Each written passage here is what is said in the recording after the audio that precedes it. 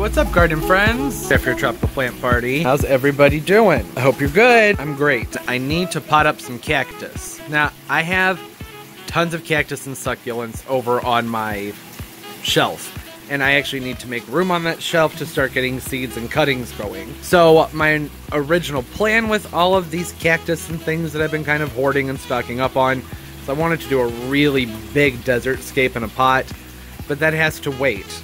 It's not time yet. I'll be doing that in the spring or summer when it's warm enough that I can have these outside. I don't have space in here for a giant planter like that, nor do I in my house.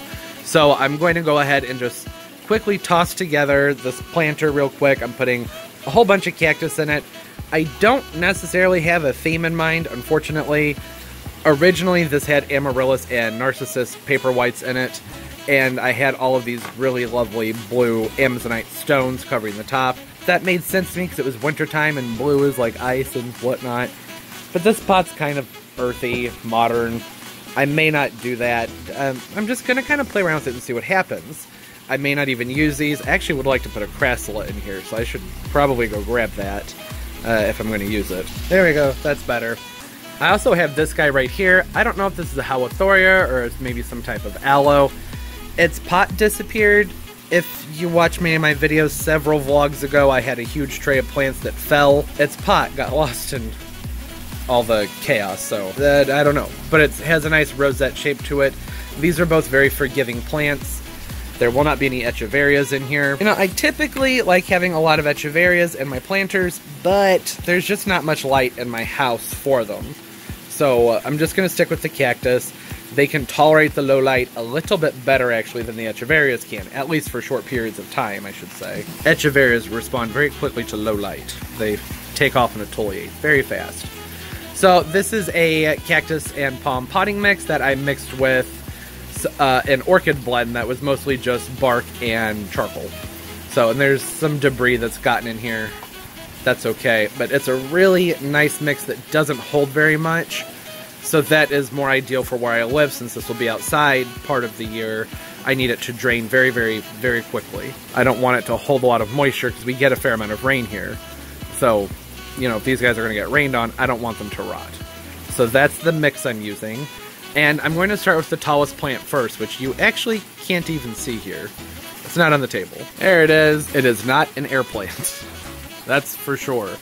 If I had to guess, I would say this is the San Pedro cactus, but I can't say for sure since it doesn't have a label. One thing I know, though, is that getting this to stand up on its own is going to be kind of tricky, and it will outgrow this pot. It's not going to stay in this pot forever, that's for sure. It'll outgrow it fairly quickly. So I think the first thing I have to do is figure out how to get this guy to stand up in here. What? I think that this actually may hold up on its own just fine, but we will see. I'm probably speaking too soon on that one.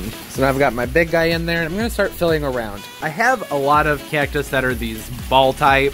I don't want too many balls in here. I'm going to try and mix things up as much as possible. I'm going to see if I can dig up some kind of earthy, organic decoration to put in here too. But that'll probably be a finishing touch. I'm going to dig around and see what I have. Oh, and I did forget to mention that there is a teeny tiny amount of tomato fertilizer in here. Just a little bit. So I dug this guy up. This is a piece of fake driftwood. I prefer fake for anything with cactus and succulents because it's not going to retain moisture.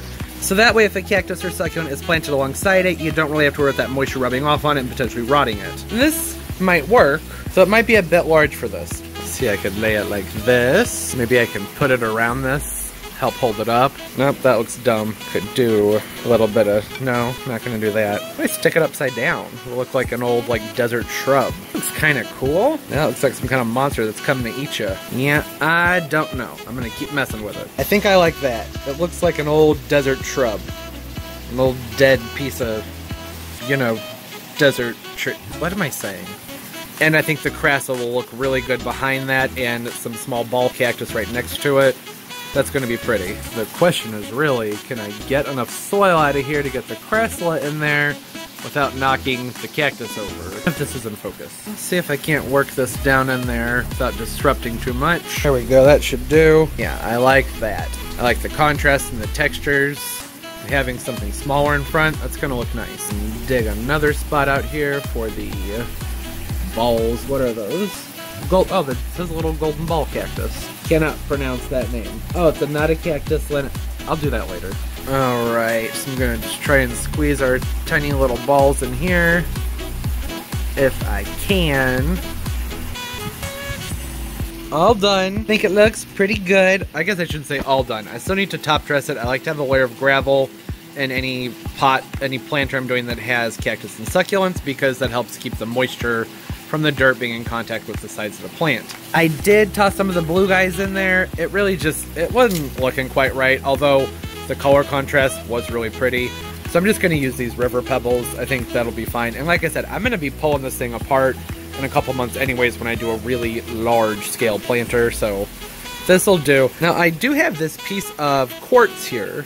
It's very sparkly, very earthy, and I actually think it would fit well in there, so I might go ahead and try and fit that in this. Yep, I like that. But I always tend to like anything that's sparkly and shiny, so that's no surprise there. Alright, now just gonna go ahead and toss some pebbles in here, work them in around everything, and then we can talk about what I planted. There we go! I like it. Working for me. So, want to talk about what's in here? In the back, this is a watch chain plant, also called crassula lycopodiates. I'll type it out. And in the front, these are the golden ball cactus, which was a notocactus, I think. Notocactus Haworthia. I'm going to type it out. I don't know how to say it. That's what these pretty guys are. I think those look really, really pretty. They got some dirt in there that I need to brush out. They just look, they add a nice contrast to everything. As well as this guy, which like I said, is maybe an aloe or a Haworthia. I do not know. Let me know. I lost its label. And if a plant doesn't have a label, unless like it's maybe a daffodil or something obvious, with cactus and orchids, there are a lot of things that look very similar that are not the same thing. It's the same with this guy back here that I said is probably the same Pedro Cactus, but I don't know for certain, so I'm not going to say that's what it is. But either way, I know that it's going to be big and it's not going to last in here for very long. But it doesn't matter, I'm taking this apart soon anyway. Then in the back, that is a pilosocereus azureus, I believe. Let me look. Yep, pilosocereus azureus. Those are really cool. That azureus, that part of the name lets you know. Blue, azure, blue. So the more sun these get, they should blow up and really stand out in the background. Yeah, I'm happy with how this came out, considering all I did was toss it together and I didn't put much thought into it. And I'm going to be excited to take it apart too. They're going to do better potted up like this than they were in those little nursery cans from Home Depot, which is where most of these came from. So I'll put them inside. They'll get more natural light through the windows. The windows that they're in are garden windows, and they're fairly cool right now, which is another reason I didn't want the echeverias in here. The cactus and all of these things should be fine as long as, you know, I don't have them sopping wet all the time. I think that piece of driftwood came out looking good in there too. A giant chunk of sparkly stuff, I mean, I like it. I have a feeling a lot of other people won't, but that's alright. It's fun, and I do plan on getting those paper flowers off the cactus at some point. Hey, that's gonna do it. That's enough rambling and whatnot. Hope everybody enjoyed the video, and I hope y'all are doing well. Don't forget to leave a thumbs up. It helps the videos a lot. I really appreciate every single one of them. Subscribe as well. I upload multiple times a week. I'll put my social media stuff down below. Follow me, I'll follow you back. We can look at each other's plant pictures and have fun, nerdy plant time together. And like I said before, comment down below. I love talking to y'all. Let me know what you guys got going on with your cactus and succulents. Any fun arrangements that you're excited to do. All right, and as always, everybody, keep on growing.